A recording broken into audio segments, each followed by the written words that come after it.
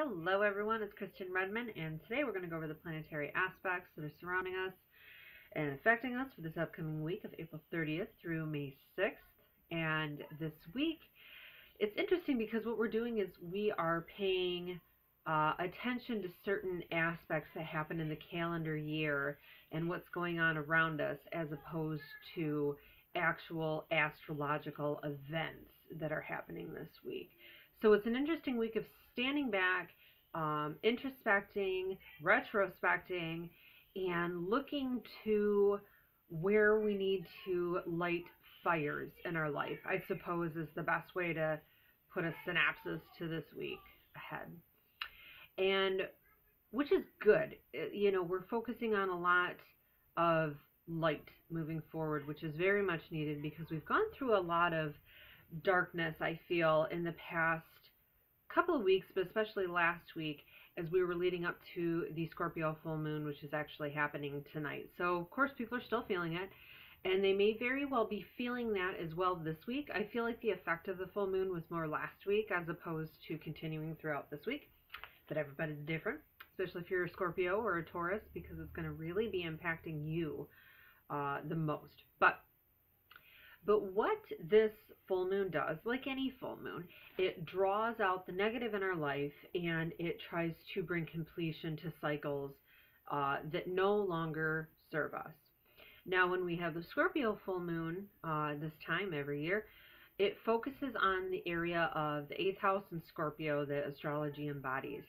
And that can be an interesting little slippery slope, that Scorpio in 8th house.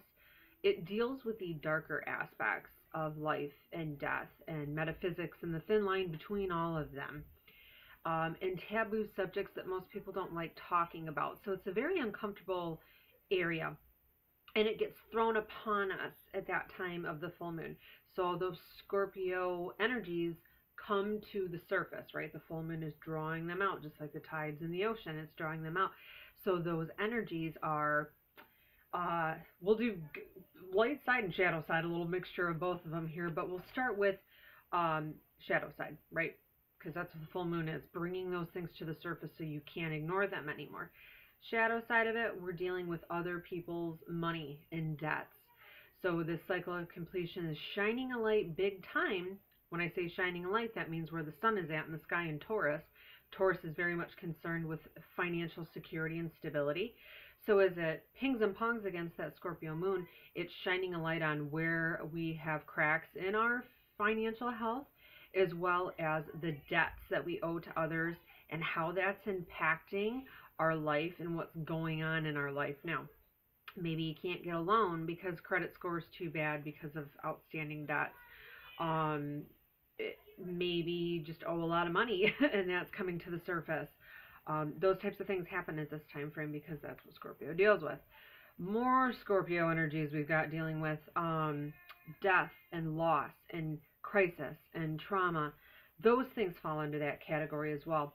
So maybe this was a week where you lost something in the grieving process of that loss, or maybe actualizing that it's time to end something in your life, whether it's a relationship, a job, a bad habit. That's another part of it too, because Scorpio deals with more taboo areas like addiction.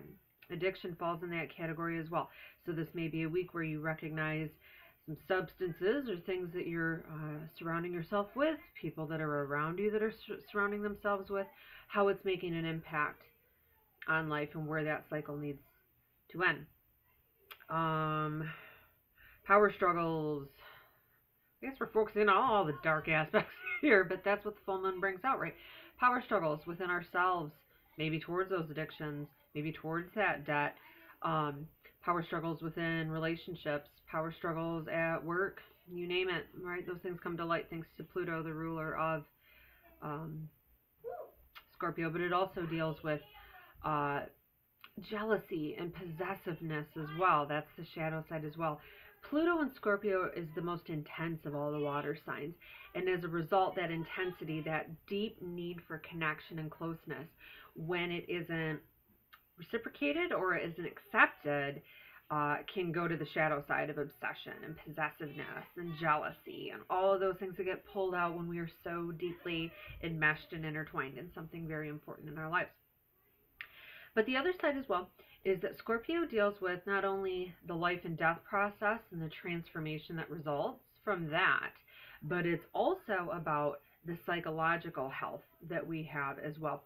So maybe this is a week where you're recognizing certain patterns that you're ready to change, and it's made itself very clear that this is where I need to do a little spring cleaning on the inside in this mind, and remove toxic thoughts and patterns that no longer serve me. Maybe it's something more not so intense, right? Maybe this full moon dredged out inside of you like, I got to get rid of these 6,000 Tupperware containers I don't need, or the extra set of dishes, or all those clothes that don't fit me no more, whatever it is. It was one of those weeks that said, let's purge what we don't need, because when we let go, that's the thing. That's what Scorpio means. When we let go of these things under all of these categories, that's when something new and the renewal can happen. And that's where the remainder of this week is really focused on, is finding that light in the fire from the transformations that are resulting from what you're willing to let go of. All right. One of the things that we're going to be dealing with this week is the Celtic festival that has been celebrated for years and years. Ancient festival. The Celtics started it, and it carries on even still. It's called Beltane. Beltane. I want to make sure I said that right. What this festival is it celebrates the midpoint between the spring equinox and the summer solstice. Now, think back to ancient times, okay? Very reliant our ancestors were on the cycles of the moon and the sun in terms of planting and for sustenance, right? This is what they determined everything from, was the gods of the sun and the moon and the earth and the sky. Now, when we go into the spring equinox every year, that's when we have equal points of daylight and darkness in the day. And as such, it's a time when we do a checks and balance system in ourselves to look at the light and the dark in ourselves and see where that balance may be out of whack, all right? And where we need to make the changes, right? Now, as we go into the summer solstice, of course, is the time when we are in the summertime. Things are growing. The fertilization process has happened. Plants are growing. Our fields are starting that process. And as such, the summer solstice represents the time when the sun is at the highest point in the sky and we have the most amount of daylight in the day, the beginning of the summer season. Now, in astrology terms, see, before when the spring equinox, we were dealing with light and dark in its equal parts, right? Because we have to have dark to have light. We got to have light to have dark. It works like that, yin and yang, right? Male and female energies. And we'll get into that in a minute here. But in the summer solstice, we're focusing more on when the sun is dominating the energy of that time. And in astrology, the sun represents you. You are the sun to your universe. Everything revolves around you. And that's not selfish to say. You're here really for your soul's purpose. So that shines at its greatest point. We are at our happiest at that time. We are shining our brightest at that time. And we should be taking stock of how wonderful we are and where we've come in that time to be able to shine with confidence at the time of the summer solstice. Now here we are, though, at that midpoint, right? We're between taking stock and shining at our brightest. So we're in the middle point right now.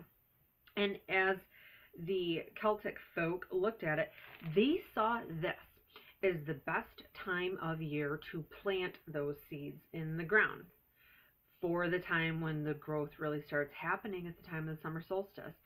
So when we look at it like that, think of it, we're planting physical seeds, absolutely. So if you want to plant some seeds in the ground, put your morning glory seeds in the ground right now. This is a great time to do it, But it's also metaphorical seeds, seeds of hope, seeds of new beginnings, things like that. This is going to be a wonderfully powerful week to do that. The word Beltane, bell represents fire, light, and that's exactly what this week is trying to do. Get that fire out from us. It's a fire festival. And in terms of elements, fire is that energy in us, and it helps us find our passion, drive, our determination, what lights our fire on the inside. And we need that to move past all of these difficulties, right? Letting go of things that have been happening over the past several months, especially came to focus over the past couple of weeks leading up to this full moon. The universe makes it known, right, in its various ways what has to go. And now we find that fire and that confidence and that courage to move forward, right, to bring our hopes and dreams into fruition, right? We want to plant those seeds and we want to let them germinate and see where that brings us at the time of the summer solstice in June. Wonderful, wonderful, wonderful time. And as I said before, remember the equinox represents the balance of male and female energies. This Beltane festival was homage that would be paid to the gods, the god and the goddess, right? The goddess of the earth and the god of the sky, and it represents the merger of the two of them together. And as such, we all kind of look at that to see where we have that balance in ourselves and our male and female energies and those polarities that run through every single one of us. Male energy is acting on something, doing something, but the female energy is knowing that it needs to be done, having that instinct that says, man, I need to make these changes. And then the male energy comes in and it gives us that confidence and strength and the determination that says, you know what, we have to make this happen. It's not just about thoughts. We have to put these into action. That also comes into light this week under the power of this interesting and wonderful ancient festival that still carries through and is still as potent and vital to us even in modern times. So another thing too, speaking of that Mars and that male energy, Mars, I'll tell you what, this is a big week because out there NASA is launching the InSight mission. That happens on May 5th. Cinco de Mayo. Yeah. What happens with that, right? They're going to be sending out a new mission on there. And it's so cool because it's not about prodding and going about on the outside of Mars to see what's going on. They're finally going on the inside to see what the internal structure of Mars is like, to really get in there and see what makes that puppy tick. And I think that's very cool because Mars has to do with that fire and that energy and that action of doing. So I think it's a wonderful sign from the universe this week as well for us to probe our own inner Mars. Sorry about that. My Kindle kind of puked out for a second. Hopefully I have enough memory here. So let's do that this week, right? Let's find deep inside where our inner Mars, what the inner workings are of ourselves. We don't have to figure it all out, but it just at least pay homage to it, right? And bring that inner fire to the light. When I say inner fire, that is our confidence. That's our ability to stand up for ourselves when we need to assert ourselves. It's time to take stock of maybe instead of having troubles asserting ourselves, maybe when that fire gets too much of us and we kind of bullshot over others. Maybe there's a little too much standing up and too much telling others to do, because you know Mars is a warrior and it wants to go, go, go, and it will push through anything with a fiery blaze. Think about that though in terms that can burn the others around you. So this may be a week when you step back and go, maybe it's not a matter of me standing up. Maybe it's a matter of me backing down and letting others stand up and have their say as well. You know, wherever that falls in. But it's also about the passion that we have, the drive that we have. Last year was really a year that brought into focus what it was that wasn't making us happy, right? Where we wanted changes to happen in our life, really brought to the focus. And now this is the year where those things really start to take concrete form. So maybe this will be a week where you really focus on what the life purpose is, where the new direction is going, and where you need to blaze those trails of your own as well. So that's really the energy that's going out there in the sky. I think maybe when we have this wonderful festival that is happening this week on Cinco de Mayo, think about that out there in the sky. Breathe that air that represents the male energy that fills us with the intention of doing, and then ground yourself, even if you could be barefoot at this time outside, planting that feet into the ground and make stable changes. Imagine yourself like a seed being planted into the ground, ready for these new beginnings and what you want that life purpose to really start representing and changing, all these things that have been building up. breathing it in and being a part of this cycle of the universe out there way in the skies. Think about this wonderful opportunity for us to learn more about how Mars was created 4 billion years ago, how our solar system was created, how the Earth in turn was created, all these things that we'll learn from this insight mission that's going to be launched this week. New changes, new beginnings, right? Wonderful things that are happening and lighting a fire within us. So be a part of it. Just know that you're a little part of that, breathing it in and planting yourself and making your changes as well. So let us do a reading now, right? Pull it in together. And this week I've also pulled another deck of cards. I pulled the Life Purpose deck. Very rarely do I use these. I'm a pretty standard girl when it comes to my cards. I like my angel tarot cards, but something inside of me and my good old guardian angel Anticourt, I think is pushing me to pulling these this week, because they deal with where our life is going and all these things that this festival is bringing out inside of us. So let's start out pulling a stone, right? That's what I do to see what angel is around us, because for you that know, I don't really talk to the spirits. I feel them, but there's some block inside of my third eye that doesn't want to see them or hear them, because it would freak me out. Legit, yo. So what I do is I have worked out a system with the angels, and they say, okay, with this stone, this angel or this angel or energy is attached.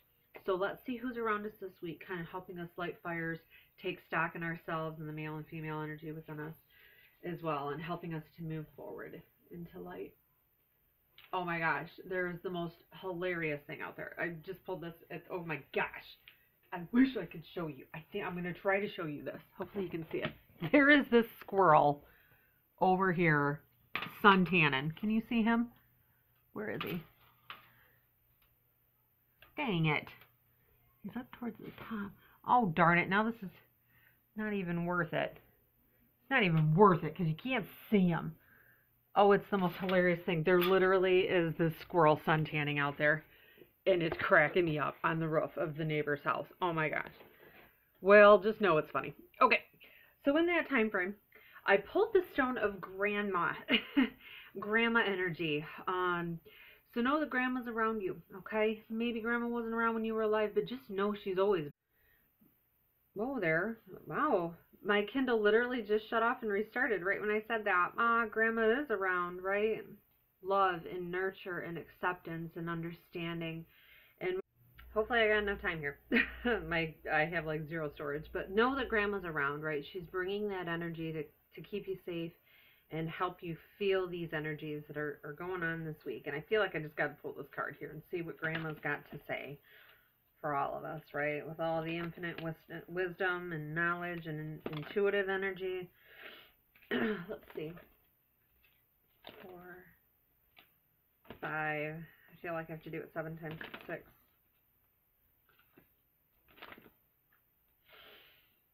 Time to decide. Oh, okay, Grandma. We gotcha. She's getting us rocking and rolling. Make a decision based on your heart's true desires. Wow, that is quite a grandma thing to say. Can't you imagine hearing that from her? What makes you happy? What makes you happy? And another thing, too, that's around there, if you can see, all of that surrounding this girl in the middle are numbers. And that's how the spirit world talks to us. That's how grandma talks to you, right? Repetitive numbers that you see. I see 44 everywhere and the multiples of 11, you know. But how do they talk to you? There's a wonderful site called Sacred Scribes. Go to that one, sacredscribes.com, I believe it is, or sacredscribes.org.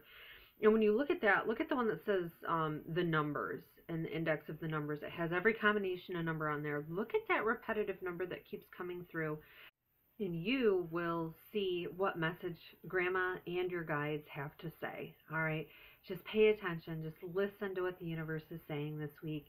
And you'll be guided in ways that obviously help you make decisions on how and what to leave behind and how to have the strength to move on according to what your heart tells you you need to do on your path. I think this is a beautiful message in a lot of ways. And I thank the universe for that. And I thank you for watching as you do every week. Thank you so much, everybody. Bye.